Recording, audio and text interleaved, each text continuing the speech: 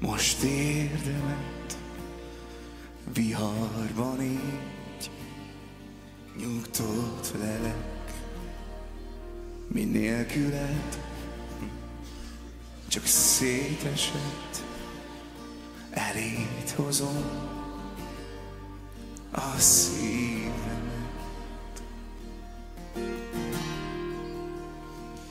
Minden órán, minden lélegzetben te tarts, te légy, legyél velem, Uram, rád van szükségem.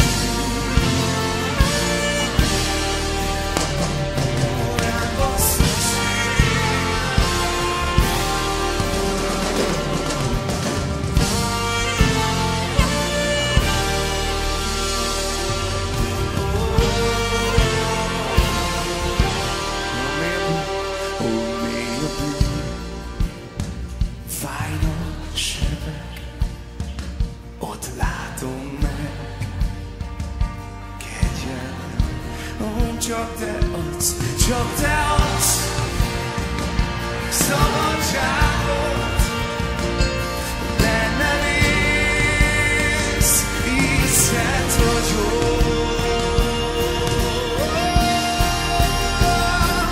Minden órán, minden percben, minden lélegzetben te tarts, te védj, legyél velem, Uram, rád van szükségem. Minden órán, minden órán, minden percben, minden lélegzetben te tarts, te védj, legyél velem, Uram, rád van szükségem.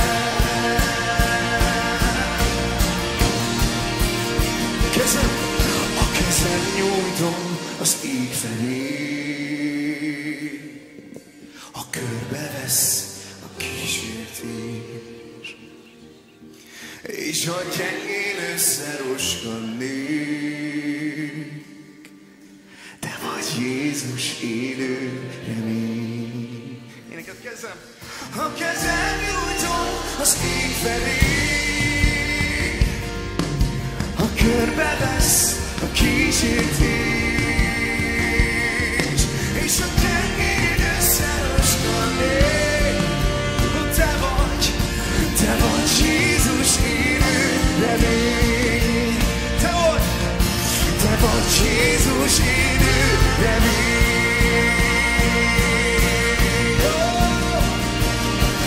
Minden órán, minden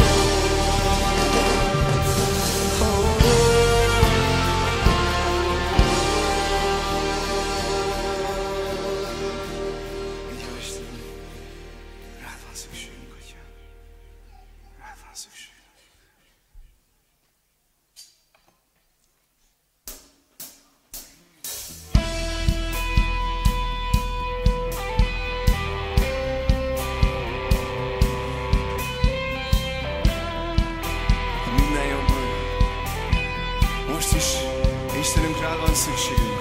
Itt vagyok előtted.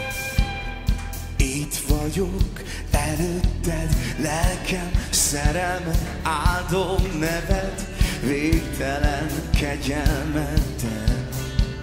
Te hoztál újra el, általad szabad vagyok, ezért most mindent átadok eléd, áldok Istenem.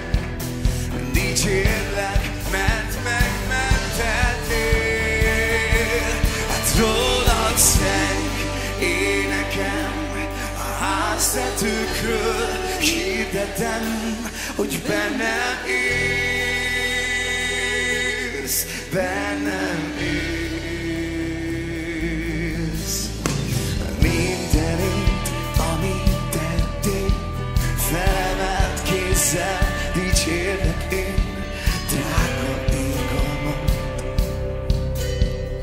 Térdre kényszerít, hadd lássák rajtam mindenhol, hogy szerelmet ma is lángol, elég térdelek, Uram. Imádlak, mert megmentettél. Énekel! Rólad szent énekem, háztetőkről hirdetem, hogy bennem élsz, bennem élsz.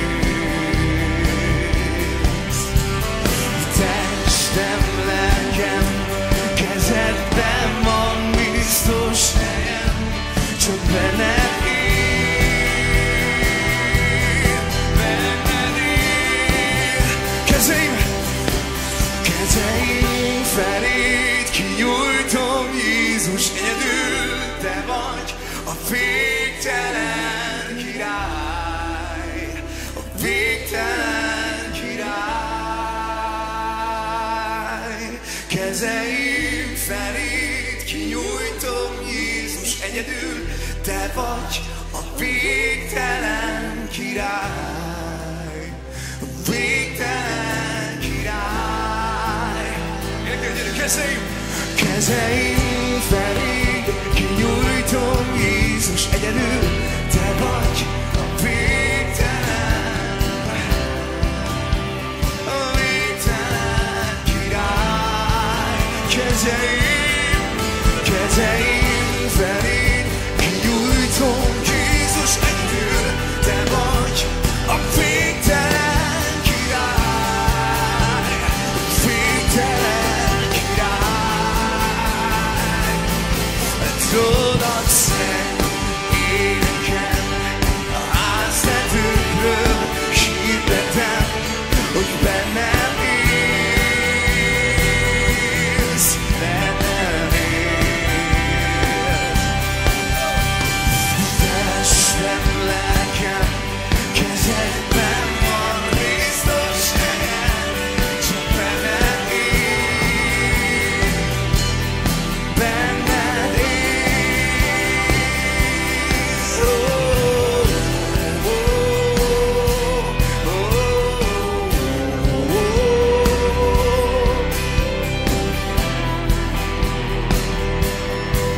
Énekeld, nálad porrá a víz, nálad porrá a víz, holtakat életre hívsz, nincs más Isten, nincsen más. Te ragyogod be az ényt, te hozod el a reményt, mert nincs más Isten, nincsen más. Te vagy az Isten, aki nevére leborul minden a földön, az égen, hegyeket mozdít, beteget gyógyít az Úr ma így.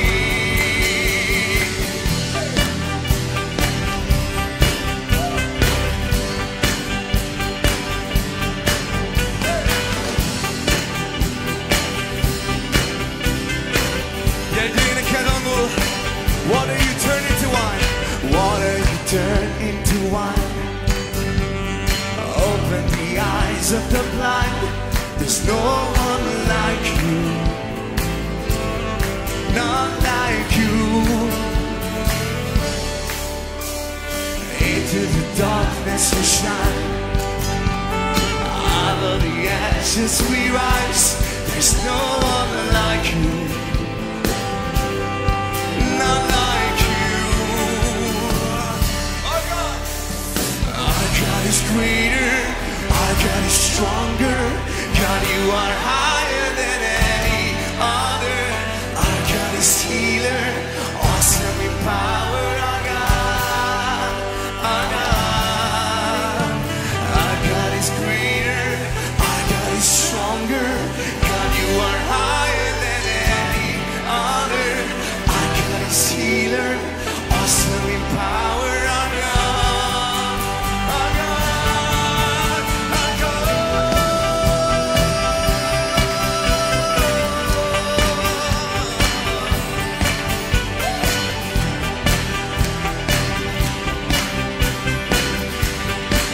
Énekled ezt az igazságot. És hogyha Isten velünk, ember mit átad nekünk? Mert hogyha te vagy velünk, ki lehet ellenünk? És hogyha Isten velünk, ember mit átad nekünk? Mert hogyha te vagy velünk, ki lehet ellenünk?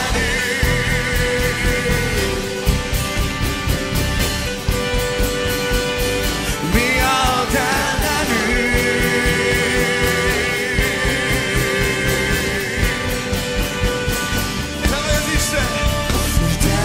Isten, aki nevére leborul minden a földön, az égen, hegyeket mozdít, beteget gyógyít az Úr. Ma is te vagy az Isten, aki nevére leborul minden a földön, szíveket hódít, sebeket gyógyít az Úr. Ma is, és hogyha Isten velünk, ember mit átad nekünk? Mert hogyha te vagy velünk, ki lehet ellenünk? És hogyha Isten velünk, ember mit átad nekünk? Mert hogyha te vagy velünk, ki lehet ellenünk?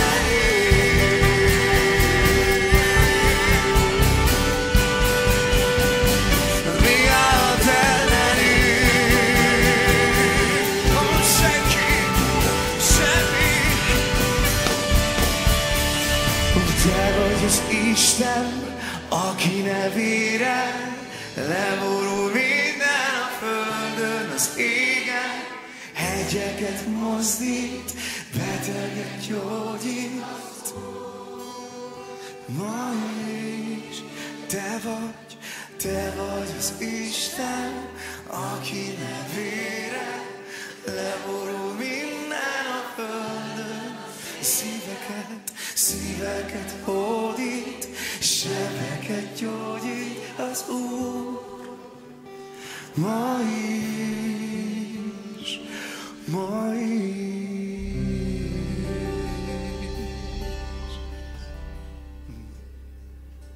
Igen. Köszönöm Istenem, hogy egy ilyen Isten vagy. Thank you, God, that this is the God that you are like. Egy hatalmas, erős Isten vagy. You are an almighty, all-powerful God. Örökkévaló Atya. You are the eternal A Father. békességnek a fejedelme. You are the Prince of Peace. Aki itt vagy most velünk. And you are here with us right Aki now. szeretsz minket. And you love us. Aki ismersz minket. And you know us. És ennek ellenére is szeretsz minket. And despite all this, you love Úgy, us. ahogy vagyunk, Istenünk, itt állunk most előtted. And we are here standing before you just the way that we Akármi are. is történt az életünkben, itt állunk most előtted. Regardless of what has happened in our life, we stand before you now. Megállunk az élő Isten előtt. And we pause before the living És God. azt mondjuk, te vagy a leghatalmasabb. And we say that you are the greatest. Te vagy a méltó. You are worthy. Te vagy az Isten. You are God. Akinek a nevére megborul minden. You are the God whom before everybody falls on their knees. Mi is így állunk most előtted. And this is how we stand before you. Szólj most hozzánk, Uram. Speak to us, Lord. Várunk rád. We wait for you. Szólj hozzánk. Speak to us. Jézus nevében. In Jesus' name. Amen. Amen. Amen. Amen. arra akarlak kérni benneteket, hogy nyissátok ki a Bibliátokat Márk Evangéliumának a 10. részénél, And I'd like to ask you to open your Bibles to Mark chapter 10. vagy hogyha akarsz jegyzetelni, akkor írd fel Márk 10, és az első pár igeverset fogjuk megnézni. And if you are taking notes, you can write Mark 10, and we'll be looking at the first few verses Egészen a 12. versig. until verse 12. És az év végén már említettem, ha itt voltál, hallottad, hogy ez egy nehéz téma, amit most megnézzünk. And at the end of the year, if you were here, you remember that I mentioned that this next topic is going to be a challenging one. És ezért is van az, hogy egy kicsit hosszabb lesz ez a Biblia óra. And that's why this Bible study will be a little longer than usual. De ne izguljatok, odaértek ebédre, But don't worry, you'll be home for lunch. de nem lehet ezt így szétszedni. But we just can't. Mert Jézus egy újabb, nagyon fontos kérdéssel foglalkozik, We can't cut it short because Jesus is answering a very important question, ami ennek a mai üzenetnek a címe is, which is the title of today's sermon as well. hogy mi a házasság? What is marriage? Mi a házasság? What is marriage? Megkérdezték őt, hogy szabad-e egy férfinak bármilyen okból elválnia a feleségétől. They had asked Jesus if a man could divorce his wife for any reason. Vagyis a kérdés az, hogy rendben van-e az, hogy Isten embere bármilyen okból otthagyja a házastársát. In other words, is it okay for someone in God's nation to leave their spouse for any reason? Szóval ezt próbáljuk ma reggel így együtt megérteni, és mindannyiunknak szüksége van rá, hogy megértsük jól. So this is what we're going to be exploring today, and we all need to hear this morning. Próbálok nagyon óvatos lenni. I'll try to be very careful. Én ahogy nézem a keresztény vállásokat is a keresztény világban, ez egy nagyon komoly és fontos téma. As I look at divorce, even in the Christian circles, this is a really important topic. És azt hiszem, hogy igazán ismerni kell az Istennek a szívét ebbe. Nem csak néhány igeverset kiragadni, és azzal fejbeverni a másikat. And I think we really need to know God's heart behind this, instead of just pulling a few verses out of context and whacking each other over the head with them. És azt is akarom mondani, hogy az se dőljön hátra, aki nem házas még. And I also want to say that anyone who may be single or not yet married, Mert láttam ilyen arcokat, hogy na. don't just lean back and say, okay, I can just shut off today. Nem, neked is lesz majd üzenet. No, there'll be a message for you as well. Mert így a keresztény vállásoknak, meg a tönkrement házasságoknak Because divorce in Christian spheres and ruined marriages, az egyik oka az, hogy a házasság előtt nem értették meg, hogy mi az a házasság. has a reason, and one of those reasons is because before marriage, people didn't truly understand what marriage is. Hanem két dolog vezette őket, az egyik felet az, hogy jaj, bár valaki megölelne, meg legyen, akihez hazamegyek, és oda bújok. Where two things may be driving forces of, I just want to have someone at home to come home to, or someone to cuddle with. A másikat meg az Alig várom a szexet című mondat. And the second is the slogan, I just can't wait for sex. De ezek nem teljesen jó motivációk egy házasodásra. But these are not great motivations for marriage. És jó, ha megértitek, hogy mi a házasság. And it's important for us to truly understand marriage. Szóval mindenki számára lesz üzenet. So there'll be a message for everyone today. Plusz azért is kell erről a témáról beszélni, mert vannak olyan keresztények, akik nagyon könnyedén veszik a vállást. And we also need to talk about this topic because there are some Christians who take divorce not very seriously at all. Nem látják az Isten előtt való helyét. And they don't see the place here. Ezért ilyen opciónak tartják, már amikor mennek bele a házasságba. Ha hát nem megy, nem jön össze, akkor majd elválunk. So they leave it open as an option that, if it doesn't work out, we can always get a divorce. De ha értenék, hogy mi a házasság, But if they truly understood what marriage is, akkor lehet, hogy más irányokba keresnének partnert maguknak. then maybe they'd be looking for a spouse in a different direction. Vagy máshogyan választanának. Or they would choose differently. Vagy esetleg meggondolnák azt, hogy a házasság az ő elhívásuk-e, vagy ajándékuk. Or they would think a little bit deeper about whether marriage is a calling or a gift in their life. Szóval mindenkinek jó, hogyha meghalljuk itt majd Jézusnak a szavait. So for all of us, it's good for us to listen to Jesus' words here about this topic. És még egy okból nagyon jó, hogy erről beszélünk. And there's one more reason that it's good that we're talking about this. Komolyan én gondolkodtam, hogy ezt kihagyom ezt a részt, és csak így tovább megyünk, tudod. I honestly was thinking about skipping this part and just thinking, okay, let's just jump to the next bit. De aztán Pál szólt hozzám, aki ugye nem volt rest az egész igét tanítani. And then Pali bácsi, a Bibliából. yeah. So the Apostle Paul spoke to me from the Bible, and he just showed me that it's important to teach the Bible all the way through. Szóval azért is kell erről beszélni, mert úgy hallottam, hogy gyülekezetekben nagyon megbélyegzik azokat az embereket, akik elváltak, újra házasodtak. Because a lot of times there is a stigma in churches of people who've been divorced and remarried. Én komolyan itt még közöttetek nem hallottam, és őszinte vagyok ezzel teljesen. And I'll be honest, I haven't heard it here at this church. De látni fogjátok, hogy Jézus, Isten sokkal kegyelmesebb, mint ahogy emberek gondolkoznak elváltakról, meg elválásról. But you will see that Jesus, that God, is so much more gracious and loving toward people who've gone through divorce and remarriage than people think. Látni fogod, hogy Isten az elvált embereknek a védelmét biztosította már az Ószövetségben is. You will see that even in the Old Testament, God was protecting those who had been divorced. És látod, hogy ő meg akarja gyógyítani őket, föl akarja építeni őket, és új esélyt akar nekik adni. And he wants to bring healing and restoration, and he wants to rebuild their lives. Egy egészséges jövőt. And he wants to give them a better and healthy future. És ehhez hadd tegyem hozzá, hogy mint mindenki másnak, aki valaki más bűnbe esett el. Ne felejtsétek el. Let me just add that it's the same for anybody who's fallen into any kind of sin. Szóval ha itt vagy, és ezen már átmentél valami okból, bátorodj. So if you're here and you've gone through it for some reason, then be encouraged. És nem akarom, hogy egész végig úgy ülj itt, hogy na, mindenki engem néz. And I don't want you to be sitting here thinking, okay, this whole time everyone is looking at me. Ez a Bibliaóra mindenkinek szól, és mindenkinek fontos. This Bible study is for everyone, and it's important for everyone. És értenünk kell Istennek az akaratát és a szívét. And we need to understand God's will and His heart. Azért, hogy helyes módon álljunk az emberekhez, akár azokhoz is, akik megtörtek, és valami miatt, valami módon belekerültek ebbe a helyzetbe. So that we can have the right approach to marriage and to those who have, for some reason, found themselves in a situation like this. Na, kezdjünk bele, jó? So let's get into it. 10. rész első verset olvassuk együtt. Let's read verse 1 together. És azt hiszem, hogy sajnos nem lesz kivetítés, valami technikai okok miatt. Van? Oh. Maybe they'll just be English. Nagyon jó. Sajnos nincsen 1 millió forintom. Jaj, van. Oké. 10. rész első verse. Gyertek velem. Jézus onnan elindulva elment Júdea határába és a Jordánon túlra. Újra sokaság gyülekezett hozzá, ő pedig szokása szerint ismét tanította őket. And he left there and went to the region of Judea and beyond the Jordan, and crowds gathered to him again. And again, as was his custom, he taught them.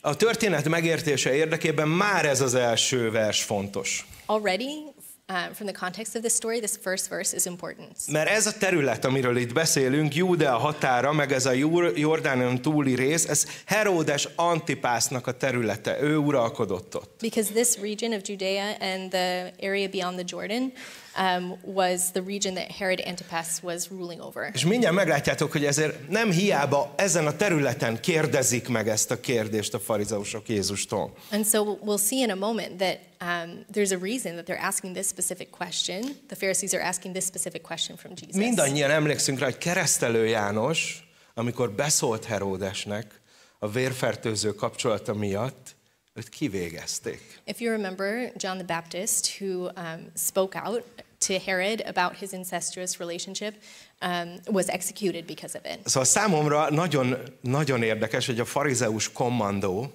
mindenre gondol, hogy valahogy törbecsalják Jézust. So it's really interesting to me to see that this group of Pharisees were looking for any opportunity to get Jesus trapped. És azt olvasjuk, hogy folyton kérdezgették, az eredetibe így jön, hogy folyton provokálták, kísértették, hogy valahogy elkapják. In the original text it reads that they were constantly asking him questions and constantly provoking him. Folytassuk. Let's continue. Farizeusok ismét mentek hozzá, és megkérdezték tőle, hogy szabad-e férfinak elbocsátani a feleségét. Ezzel kísértették Jézust. And Pharisees came up and in order to test him asked, "Is it lawful for a man to divorce his wife?" Szóval látod, ez a klasszikus farizeus hozzáállás, megpróbálják őt törbecsalni valamilyen módon. So you can see this is the classic approach of the Pharisees, that they're trying to ensnare Jesus in some way. Először azt látjuk, hogy figyelnek, politikailag próbálják törbecsalni. First they try to snare him politically. Jézus sértse meg valahogyan Heródest, mert akkor talán letartóztatják és kivégzik. Somehow to offend Herod so that they could arrest him and kill him. Másrészt arra tesznek kísérletet, hogy Jézus mondjon ellent Mózes törvényének valahogy. And they're also hoping that maybe somehow he will oppose the law of Moses.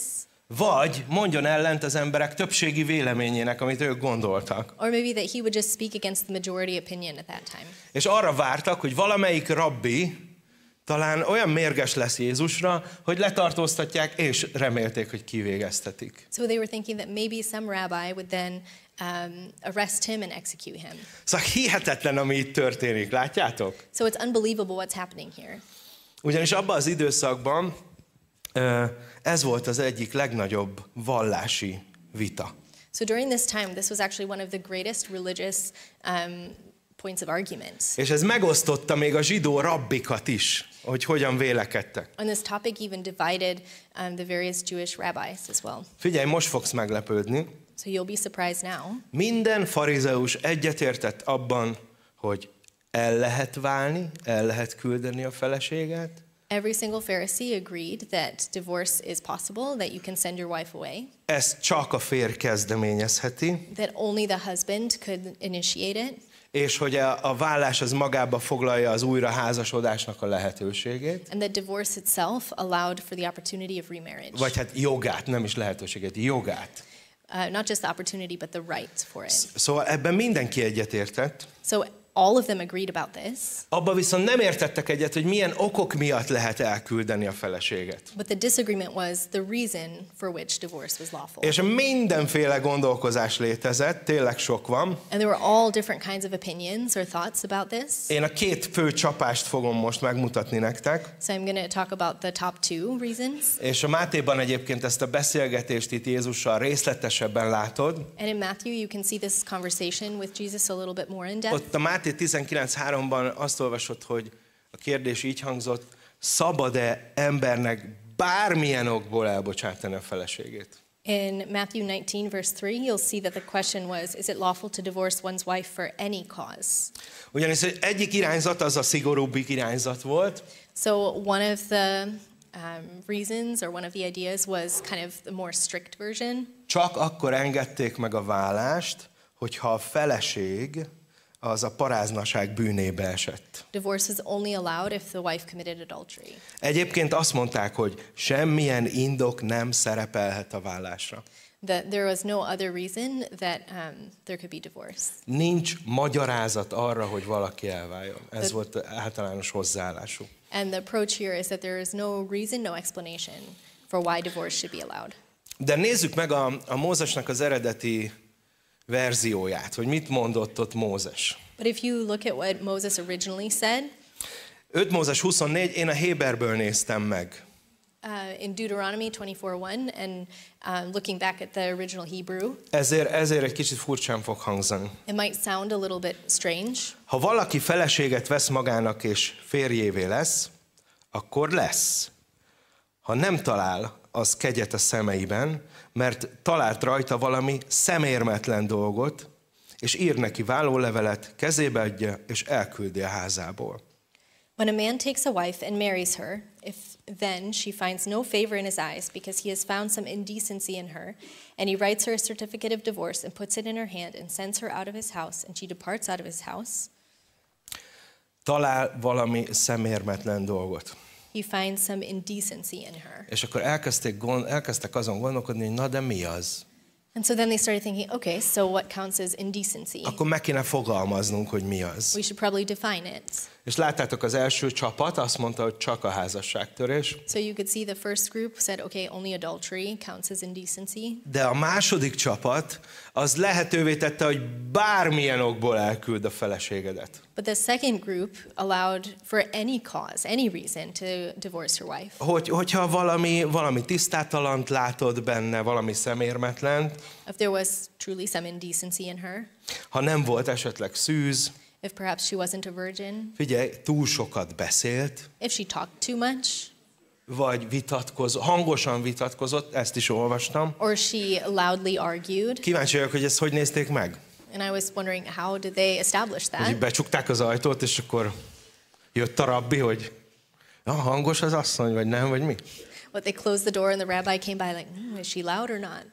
Vagy azért, mert nem jól készítette el az ételt. Or if she didn't prepare food well. Vagy, hogyha férfi meglátott egy szebb nőt.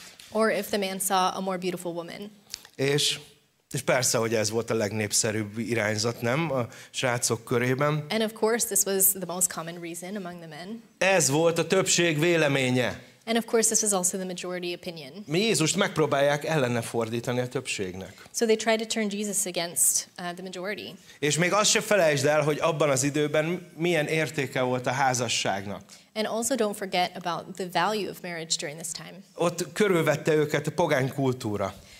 Around them, there was totally pagan cultures everywhere. A házasságnak semmilyen értéke nem volt. And marriage had no meaning to them. Mert például a rómaiaknak volt feleségük, szeretőjük, meg ágyasuk. Because Romans had wives, lovers, and concubines. Szóval akkor most már kicsit jobban értjük, hogy miért jön a kérdés Jézus felé, és hogyan akarják őt törbecsalni. So now we understand a little bit more why this question was coming to Jesus and exactly how they were trying to ensnare him. Szóval azt kérdezik meg, hogy Jézus, na te melyik csapatba vagy? Hadd lássuk, valakinek lépjél a tyúk szemére. So they were kind of asking Jesus, okay, Jesus, which camp do you belong to? And make sure you step on someone's toes in your answer. És nem tudom, hogy látod, de ez ilyen sakmat szinte, hogy Jézus nem tud olyat mondani, amivel nem bánt meg senkit.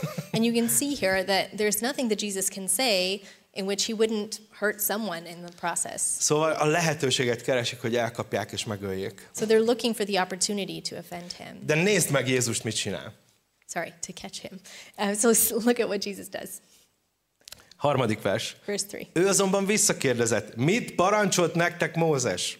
He answered them, what did Moses command you? Jézus figyelmen kívül hagyta ezeket a csapatokat, meg hogy ki mit gondol. So Jesus didn't pay attention to these different camps and what people thought. És látod, hogy nem csatlakozik sehova. He didn't clearly state his opinion. Ő azt mondja, állj meg. He said, stop. Mit mond Isten? What does God say? Mi van az igében? Mit olvasunk ott? What does the word say? What do we read? És ez nekem annyira tetszik, hogy ő nem lepődik meg ezen, hogy őt kísértik, meg bántani akarják, kihasználja az alkalmat, hogy tanítsa őket, hogy mi Isten terve. And I love this so much that he doesn't get hurt by this or try to figure out what to do, but instead he uses this opportunity to teach them about what God says. Azok ezt mondták. Mózes megengedte a vállólevél írását és az elbocsátást. They said, Moses allowed a man to write a certificate of divorce and to send her away. Hát persze, hogyha megfogod ezt az igeverset, így kitéped onnan az egész Bibliából, akkor ez tényleg úgy néz ki. Well, yes, if you take this one verse out of context and rip it out of the whole Bible, then it does appear that way. Szóval a válaszuk az 5 Mózes 24:1, kivéve az egész igéből. So their answer is Deuteronomy 24:1 without the context of the rest of the Bible. És még egy dolgot vegyél észre, Jézus nem azt kérdezte, hogy mit engedett meg Mózes. And one more thing, Jesus didn't ask, what did Moses allow? Nem, azt kérdezte, mit parancsolt nektek Mózes. He said, what did Moses command? Mert Mózes soha nem parancsolta, hogy a férj váljon el a feleségétől. Because Moses never commanded that a man would divorce his wife. Megengedte nekik, és mindjárt látjuk, hogy miért engedte meg. He allowed for it, and we'll see in a moment why. De az nem parancs volt. But it was not a command. Isten soha nem parancsolja, hogy bárki is elváljon a házastársától. God never commands someone to divorce their spouse. Isten nem így tervezte ezt, és ő nem szereti, gyűlöli ezt, a vállást. This isn't how God planned it, and God hates divorce. Fontos azt is látni, hogy az igében 3 lehetőség van a vállásra. And it's important to see that in Scripture there are 3 reasons for divorce. Az egyik az, amikor meghal az egyik társ. One of the reasons, or a vállás? A vállás, ez vállást hoz ki. Okay. Ez So for Isten előtt separation. egy vállás. One is from death. Tehát az egyik az Úrhoz költözik, akkor ugye szebb. So if one of the spouses goes to heaven, then A másik a paráznaság volt, hogyha valamelyik fél paráznaságba esik. the other is if one falls into adultery. De ne felejtsd el, hogy akkor abban az időben a paráznákat megkövezték. But don't forget that during that time, adulterers were stoned. Szóval ott is a halál vetett véget a házasságnak. So there too, the end of a marriage was death of one of the spouses. Illetve Pál még hozzáteszi nekünk az Új Szövetségben, And then Paul also adds in the New Testament hogyha valakinek hitetlen a párja, that if someone has an unbelieving spouse, és el akar menni, akkor az menjen el nyugodtan, nincsen semmi baj. and that spouse wants to leave the marriage, then that spouse can leave. De hadd tegyem hozzá, hogy ezekből az utolsó 2 az nem kötelezi a vállást, But let me remind you that the last 2 don't make divorce necessary, ez nem Isten parancsa volt. and it's not God's command. Szóval, hogyha nézd meg, ha ezek az emberek Jézus kérdésére válaszolnak, akkor itt van vége a beszélgetésnek. So if these people had responded to Jesus' question, then the conversation would be over right here. Mert az igazi eredeti kérdésükre a válasz az, hogy nem. Because that is the answer to the original question. És mindjárt látjuk azt is, hogy miért. And we'll see why. Olvassuk tovább. Let's keep reading. Jézus erre így szólt hozzájuk. A szívetek keménysége miatt írta nektek Mózes ezt a parancsolatot. And Jesus said to them, because of your hardness of heart, he wrote you this commandment. Jézus azt mondja, rakjuk rendbe, ez a szívetek keménysége miatt van. Jesus said, let's make sure that we understand this clearly. It's because of the hardness of your heart. Istennek nincsen szándéka a vállás, nem szándéka a vállás, nem akarja. God has no desire for divorce, És Isten soha nem támogatja, és nem parancsolta, and he never supports or commands it. hanem a szív keménysége miatt engedte meg Mózes. But rather, Moses allowed it because of the hardness of your A heart. szív keménysége, amikor valaki már nem tud, és nem akar megbocsájtani, és nem akar helyreállni. The hardness of heart is when you're unforgiving and unwilling to change or unwilling to forgive. És minden vállásnak a gyökere ez a szívnek a keménysége. And every divorce's root cause is that hardness of heart. De nézzük meg Mózesnek ezt az engedményét úgy, hogy nem vesszük ki a szövegkörnyezetből. But let's look at this allowance from Moses without taking it out of context. Mert ha ezt megnézed az egészet, akkor ez egy védelemre szolgált ez az igevers. Because if you look Illetve at this, ez az engedmény. if you look at this allowance, it's actually putting in place a protection Azért, hogy megvédje azt, akit elküldtek. to protect the one who was sent away. Ugye abban az esetben akkor csak a nő lehetett ez, akit elküldtek. Which during this time could have only been the woman. Ez védelmet jelentett neki, és aztán újra házasodhatott. It actually offered her protection and allowed her the opportunity for remarriage. Még hogyha nem kapott ilyen levelet, akkor kitaszított lett. If she wouldn't have received a certificate of divorce, she would have been completely excluded. Annyira, hogy nem kapott semmilyen támogatást, nem kapott munkát, közösségbe nem mehetett. She would have received no support, she wouldn't have a job, she wouldn't be allowed in society. Szóval nem tudom, hogy látod-e, de Isten részéről ez az engedmény, ez Isten kegyelme volt, és védelme, és segítsége. So this was actually an act of God's grace that this was allowed. Hogy újra élhessen a társadalomban az elküldött ember. That this woman could then live again in society. Ez az engedmény nem egy esély volt, hogy valahogy elküldjük a feleségünket. This allowance wasn't an opportunity for us to send our wives away. És képzeljétek, gyakorlatilag egy törvény vonatkozott csak az elküldött férre, vagy hát ugye ez a feleség volt. And there was only one law for this woman who had been sent away. Hogyha másodszor házasodott és abból is elvált, akkor nem mehetett hozzá az első férjéhez. That if she was remarried and then got a divorce from her second husband, she couldn't go back to her first husband. Látjátok Isten szívét? Do you see God's heart? Én kicsit meglepődtem ezen, That was surprising to me. hogy így Isten sokkal kegyelmesebb, mint ahogy gondoltam. That God is so much more gracious than I had anticipated. Isten megengedte a szívük keménysége miatt, hogy megvédje őket. God allowed them to protect themselves, even despite the hardness of their hearts. És tudod, ma is megengedi Isten a válást. And today too, God allows divorce. Remélem, ezt nem fogja senki kivenni ebből a videóból, hanem a utána való mondataimat is meghallgatja. I hope that nobody takes that out of context, this little snippet out of context, but listens to the rest of what I have to say as well. Igen, megengedi, mert nem követi halál a válást, nem? Because God does allow for divorce, and divorce isn't followed by death. Nem bünteti meg halállal azokat az embereket, akik elválnak. God doesn't punish people with death if they're divorced. Figyeljetek, nagyon sok dolog van sajnos a világon, amit Isten megenged, de nem az ő akarata. Értitek ezt? But unfortunately, there are so many things that God allows for in this world that isn't His will, but He allows for. Ez Isten szíve. And it's God's heart. És ez fontos látni. And it's important for us to see it. Szóval akkor, hogyha megnéztük ezt is, akkor már jobban értjük, hogy mit akarnak a farizeusok. So if we have examined this, we understand a bit better what the Pharisees want. Ennek az engedménynek a kiforgatásával próbálták alátámasztani, hogy ők csak úgy elváljanak akkor, amikor akarnak. So with this allowance, the Pharisees are trying to twist the words so that they can just get a divorce whenever they want. Jézus azt mondja, hogy erről szó nincsen, nagyon-nagyon tévedésbe vagytok. And Jesus says, absolutely not. You are totally misled. És azt mondja, hogy hadd vigyelek vissza benneteket, hogy mi Istennek az igazi terve. Let me take you back to God's original intention. 10. rész 6. verstől. So from verse 6. Mert a teremtés kezdete óta az embert férfivá és nővé teremtette az Isten. Ezért elhagyja az ember apját és anyját, és lesznek ketten egy testé, úgy, hogy ők többé már nem két test, hanem egy. Amit tehát az Isten egybekötött, ember el ne válassza. But from the beginning of creation, God made them male and female. Therefore a man shall leave his father and mother and hold fast to his wife, and the two shall become one flesh. So they are no longer two, but one flesh. What therefore God has joined together, let not man separate. Látod azt, hogy Jézus itt most megszólítja az igazi problémát? Here we see that Jesus brings to light the true problem. Ezzel küzdöttek igazán a farizeusok. This is really what the Pharisees had a problem Hogy with. nem értették, hogy mi a házasság. That they didn't understand what marriage was. És Jézus elkezdi magyarázni nekik, And Jesus begins to explain it to them. hogy Isten nem szereti az elválasztódást. That God does not like the separation, this Hogy a divorce. sátán ezt akarja elérni a párok között, hogy elváljanak. That this is exactly what Satan is trying to do, to create the separation. De Isten nem akarja, hogy bárki is elküldje a másikat a házasságból. And God doesn't want to send anyone out from Ez your Istennek marriage. az eredeti akarata. This was His original intention.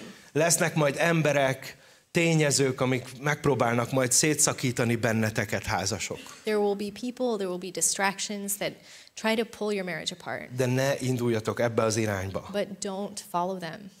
Mert azért, amit Jézus itt mondott. Because of what Jesus said here. Azt mondja, hogy mert ketten egy testé lettetek. Because He says the two are one flesh. És így kell ennek végbe menni, és így lesz egészséges. And this is how it needs to be, and this is how it will be healthy. Hogy elhagyja a férj meg a feleség az addigi vérvonalát, és ragaszkodnak egymáshoz. That the husband and the wife leave behind their previous bloodline and they cling to each other. Hogy fontosabbá válik az embernek a házastársa, mint a más családi dolgai. That a person's spouse becomes more important than any other aspect of their family life. Ezt így találta ki Isten, és így fog működni egészségesen. And this is how God invented marriage, and this is how a healthy marriage operates. Jézus azt mondja, hogy ez fontosabb a családi kapcsolataidnál. And Jesus says this is more important than any of your other relationships within the family. És a másik, hogy ragaszkodni kell a másikhoz, ragaszkodni. And the other is that you have to cling to each other. Elszakadni bizonyos más kapcsolatoktól, és hozzá ragadni, ragaszkodni a házastársadhoz. To separate yourself from other relationships and to cling tightly to your wife or husband. Elszakadni apától, anyától, tesótól, barátoktól. To separate yourself from father, mother, siblings, friends. És ragaszkodni a házastársadhoz. And to cling to your spouse. És persze nem azt mondom, hogy ne is szólj hozzájuk többé, nem erről van szó, inkább, hogy fellazítani ezeket a más kapcsolatokat, és ragaszkodni a házastársathoz. And of course, I'm not saying that you're not supposed to speak to your family again, but rather that you loosen your relationships with those other people and you tighten your bond with your spouse. De Jézus még mélyebbre megy. Azt mondja, hogy ketten egy test lesznek. But Jesus goes even further and says that the two are one flesh. Két lélek egy testbe. Two spirits in one body. És így kellene néznünk egymásra házasokként. And this is how we should look at each other as spouses. És ez ott kezdődik, hogy tudnod kell, ha szenved az egyik fele, az egész szenvedni fog. And you should know that if one spouse is suffering, then the whole body should be suffering. És ez nekem annyira fontos, And this is so important to me. hogy nincs olyan többé, hogy te, meg a te életed, meg az én életem. That no longer is there something like, okay, you and your life and me and my life. Mert ha egy házasságban így gondolkozol, és mondjuk férj vagy, akkor rossz feje vagy a házasságodnak. Because if this is the way that you're thinking and you're a husband, then you are a poor head in your marriage. Ezt így meg kell érteni. You need to understand Hogy this. nincs olyan a házasságban, hogy egy férfi a feje a házasságnak, vagy a nő a feje a házasságnak. In the marriage, there's no such a thing as is the man the head or is the woman the head of the Nem, marriage. mindig a férfi a feje a házasságnak, vagy rossz fej, vagy jó.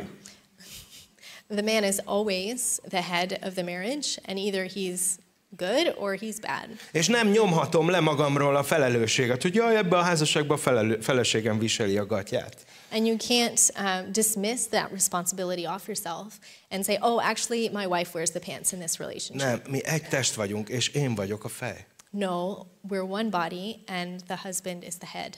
És hogyha ezt nem teszem, akkor megölöm a testet. And if I don't do this well, then I kill the body. És ugyanígy hadd beszéljek a feleségekről is, jó? And let me also speak to the wives.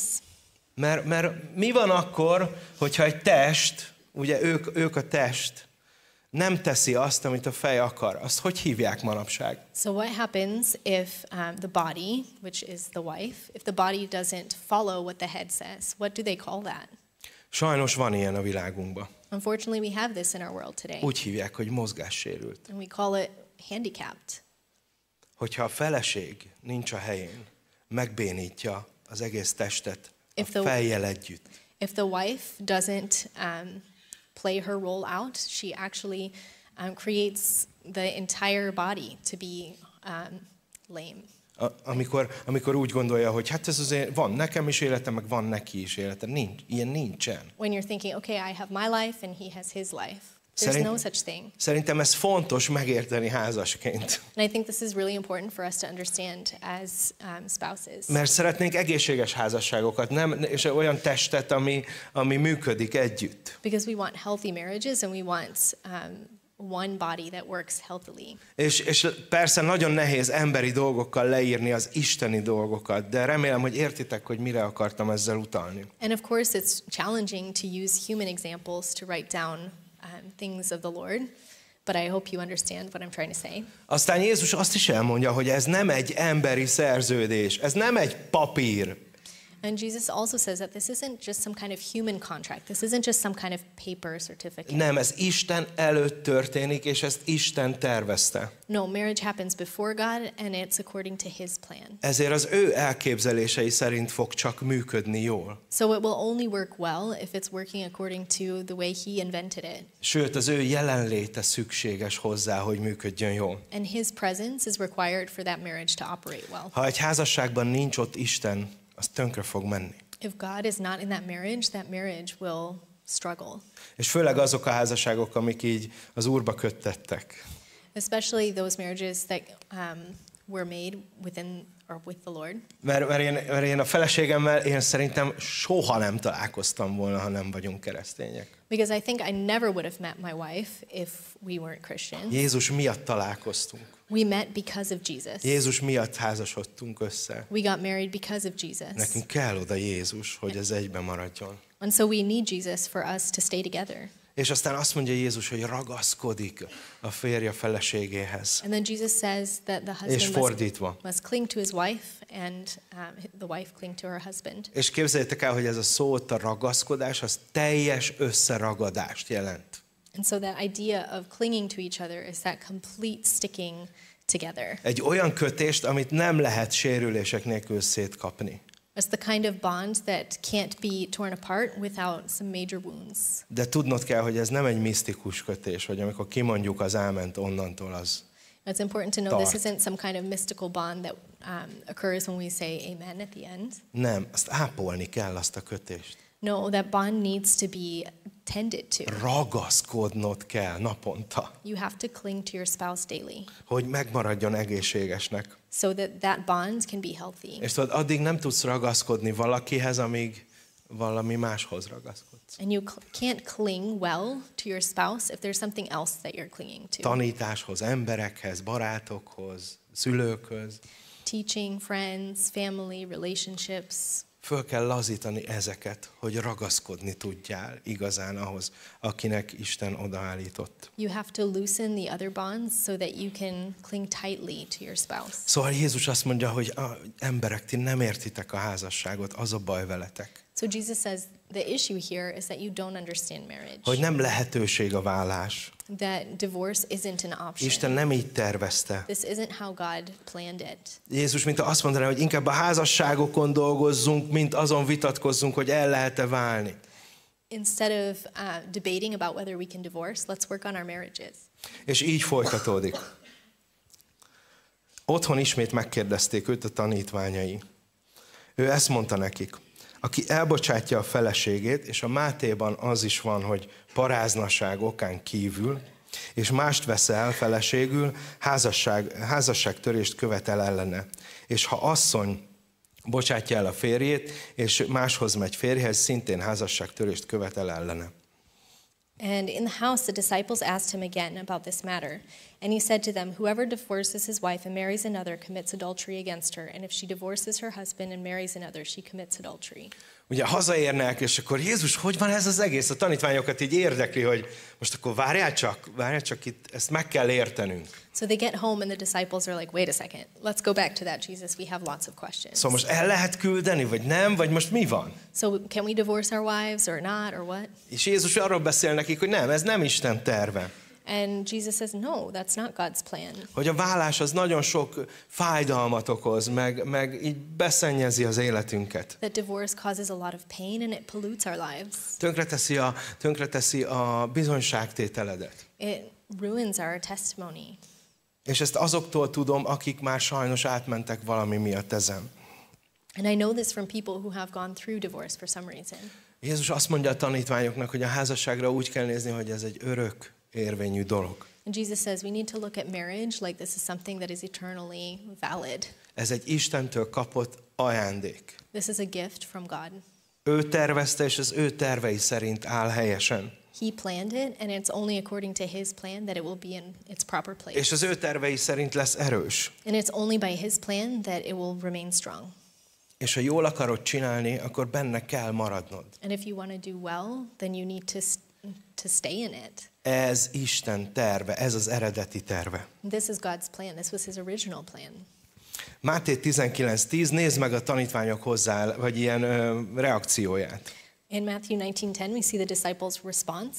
Ha ilyen a férfi helyzete az asszonnyal, akkor nem jó megházasodni. The disciple said to him, if such is the case of a man with his wife, it is better not to marry. Na, én ilyet még az életemben nem hallottam. So I've never heard this one before. Senkitől. From anybody. Ez nagyon furán hangzik nekem. It sounds really strange. Mert mindenki a házasságért teper. Because everybody just wants to be married. Azt mondják, hogy ja, ha így van, akkor jobb, ha nem házasodunk. But the disciples say, oh, if that's how it is, then forget it. És tudod mit? Nagyon jól értettek itt valamit a tanítványok. And actually the disciples really understood something well here. Az, hogy ez komoly, ez nem vicc. That marriage is serious, it's not a joke. Hogy nem csak játszunk, nem játék ez az egész. It's not just a game. És valahogy megértették, hogy Isten például a házasságot nem mindenkinek adta ajándékba. And they also understood that God didn't give the gift of marriage to everybody. És a házasság az nem kötelező intézmény. And that marriage isn't a mandatory establishment. Nem az a nagyon jó keresztény, aki végül aztán megházasodik, és mondjuk 3 gyereke lesz, vagy 8. So it's not the end-all be-all to be a Christian and be married and have 3 kids or 8 kids or however many kids. Meg kell értenünk, hogy nem a házasságtól lesz egy embernek teljes az élete. And it's not marriage that will make your life complete. És nem csak ott lehet megtapasztalni Istennek a hűségét és az erejét. And that's not the only place where you can experience God's faithfulness and his power. Meg kell érteni, hogy csak Istentől kaphatod meg ezt személyesen. And we need to understand that that's only something we can receive from God personally. És meg kell érteni, hogy a házasság az nagyon sok kihívást hoz. And we need to understand that marriage brings a lot of challenges. És rengeteg lemondással jár. And it comes with a lot of sacrifices. És a házasság az nem csak a szex meg az ölelés. And that marriage isn't just sex and cuddling. Én őszintén, vannak olyan emberek, akiket le kéne beszélni a házasságról, hogy ne házasodjanak. And there are people that you need to talk out of marriage. Hogyha nem akarjuk, hogy több embert tegyenek tönkre maguk körül, magukon kívül. If we don't want them to destroy other people beyond just themselves. Hogy értitek, hogy engedd meg, hogy Isten rakja össze az életedet. So allow God to put your life together. Hogy mi az, amit ő akar, és mit adott neked ajándékba, és mire hív téged. What does he want from you and for you, and what is he calling you to? És látod, ennek a nagyságát látták meg a tanítványok. And this is what the disciples caught a glimpse of. Hogy fú, ez komoly. That this is really serious. Hogy fú, akkor lehet, hogy nem is kell megházasodni. Then maybe we don't want to be married. És remélem, hogy már ebből is így sikerült tisztábban látni Istennek a tervét, meg a szándékát ezzel az egész témával. And I hope as we've talked through this a little bit, you see a little bit clearer about God's heart and his will. Hogy hogyan álljunk a házassághoz, hogyan álljunk az elváláshoz, hogyan álljunk az újraházasodáshoz. His plan and what our approach then should be to marriage and divorce and remarriage. Remélem, hogy látjátok, hogy hogy ez nem játék, de látod azt is, hogy Isten mennyire kegyelmesen áll hozzá. I hope that you see that it's not a game, but you also recognize God's grace in all of it. És itt végül, ne örüljetek, nem 3 perc lesz, csak ez a végső szakasz, hogy szeretnék azokhoz szólni, hogy akik már valamilyen formában, vagy valami miatt sajnos el kellett, hogy váljanak. And in conclusion, and don't get excited because we're not totally at the end yet, but I do want to say a few things to those who may have gone through divorce for some reason. És szeretném, hogyha megértenénk Istennek a szívét így az elváltak felé. And I want us to understand God's heart with those who have gone through divorce. És ezen gondolkoztam, hogyha valaki elvált asszonnyal vagy férfivel házasodik, az azt jelenti, hogy házasságtörők egész életükben. And I was thinking about if someone has married or remarried, does that mean that they're married someone who's been divorced before? Does that mean that they're living in adultery for the rest of their lives? Ez az a dolog, ami kárhoztatja őket egész életükben, hogy ez megtörtént velük? Is this the thing that condemns them for the rest of their lives? Nem túl kemény ez? Is this not too harsh? Máshogy kérdezem. Let me ask it differently. A vállás az megbocsáthatatlan bűn lenne, emberek? Is divorce the unforgivable sin? Ugye, hogy nem. Obviously not.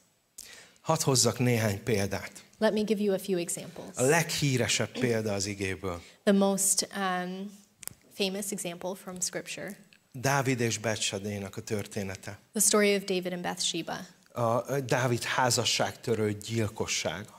And we know that David committed adultery and murder. És látod ebben a történetben, hogy Isten elbánik Dávidnak ezzel a bűnével. And we see that God addresses a sin in David's life. Ugye azzal, hogy paráználkodott, megölte Úriást, és rejtegette Isten előtt a bűnét, nem vallotta be. He committed adultery, he had Uriah killed, and he hid his sin before the Lord. De aztán megtért belőle. But then he repented. Látjuk azt, hogy Isten elvette a gyermekét. But we saw that God took his child. És Dávidot ez nagyon megrázta, nagyon összetört. And this really shook David up. Ott volt egy rendezése a bűnének. There was a consequence to his sin there. Mi lett ezután? And so then what happened? Dávidnak és Betsadénak a házasságából születik Izrael következő királya, Salamon. But from David and Bathsheba's marriage, we have the next king of Israel, who is King Solomon. Ő az, aki ott van a messiásnak a vérvonalába. And he's the one who appears in the messianic genealogy. Pedig Dávidnak nagyon sok gyereke volt. Even though David had so many kids. És Betsedé is egy nagyon különleges helyre kerül. And Bathsheba also finds herself in a very special place. Különleges, megbecsült helyet kap. She receives a place of honor. És ugye tőle születik a király. And from her the king is born. Értsétek meg, ha megtörténik a megtöretés, ha Isten előtt ott van a kiigazítás, Understand that if the brokenness happens there before the Lord and he straightens you out, akkor beléphet a helyreállás és a meggyógyulás. then restoration and healing can also come. És persze tudjátok, minden ilyen esetet külön, személyesen kell kezelni, és Isten elé vinni, és imádkozni érte.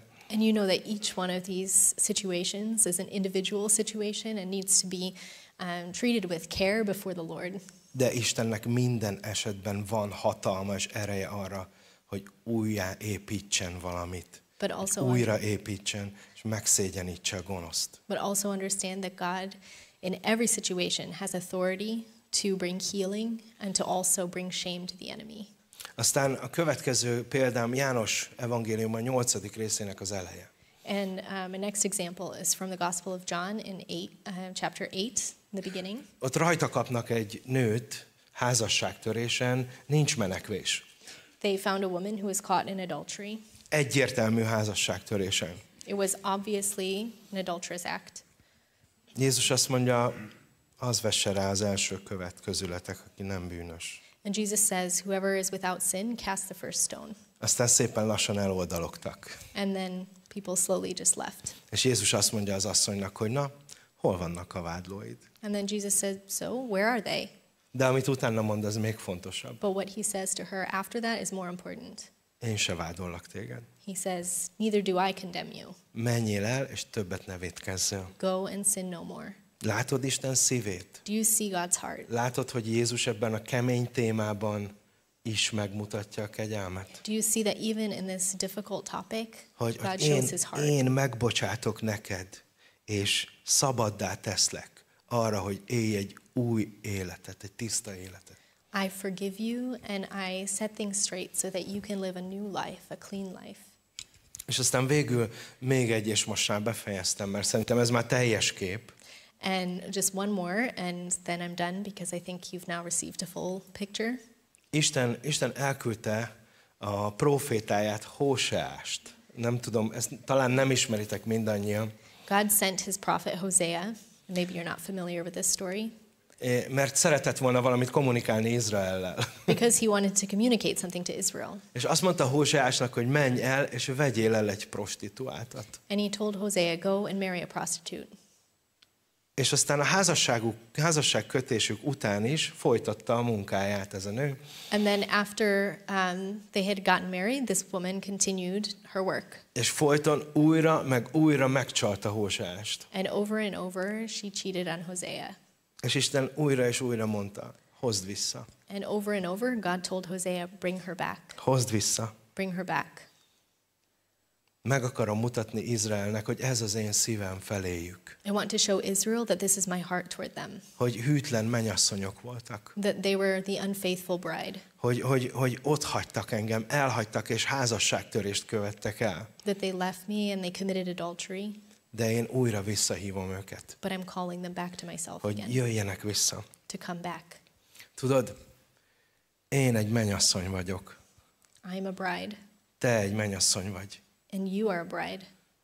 Krisztus mennyasszonya. You are the bride of Christ. És én magamról azt tudom mondani, hogy sajnos egy hűtlen mennyasszony vagyok. And unfortunately, I have to say that I'm an unfaithful bride. Aki követett el házasságtörést az Ura ellen. Who has committed adultery against the Lord. Újra és újra visszahív engem. But he calls me back over and over to himself. És azt mondja, gyere, és én megszabadítalak, és adok egy új életet. But he says, come back, and I'll give you a new life and set you free.